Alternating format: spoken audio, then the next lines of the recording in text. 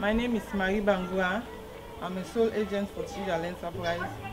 I sell agricultural inputs like fertilizer, chemical and seeds to farmers.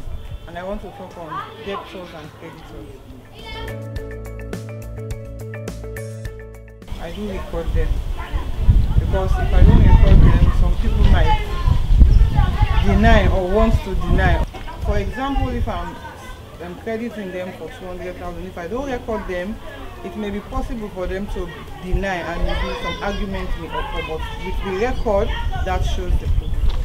Well, before, I just wrote their names and then the amount, not in a row like I just write them.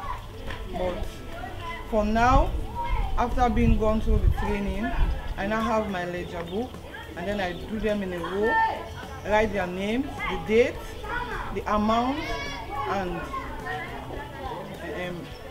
when even the time they paid me, I also note that down. If there is also been a balance, I note it down, balance of this. But initially or previously I was not doing that, but now that is how I do my record. It has stopped the denial or the argument, because with record, when you come, I took my book and then watch for your name, tell you the bill, we confirm it, and then they pay me. So that's how I run my business. I went for a training at Fertiliser Enterprise. So from that training now, that training they empowered me and I know more about how to record properly. Initially, I was not doing it correctly, but since after the training, I now learn based on the training that they gave me. I now learn how to do the record properly.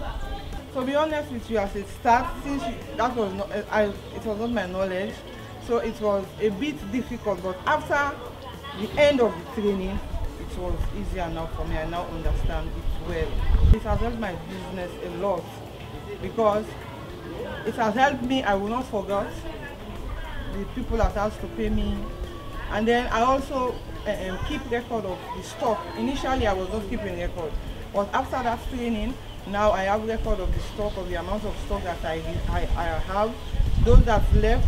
So it has helped me a lot because I now know the people, even if I want to forget, but the record will keep me reminded. So that has helped me a lot and I'm very happy and grateful for that. I often do my business with a female. Most of my customers are female since we are in the agricultural area and most of them are in this agriculture. So I do business with most of them are female. And I took that woman as my mother. She does not give me no problem. She comes to time, paid to time. Even if she does not have the money, the stipulated time, she will come and talk to me. Mary, I'm a little bit choked. I don't have the money now, but please, can you wait for me for so time? And indeed, during the time that she gave me, that time will not pass. So that one is, I should say, is my potential customer for now.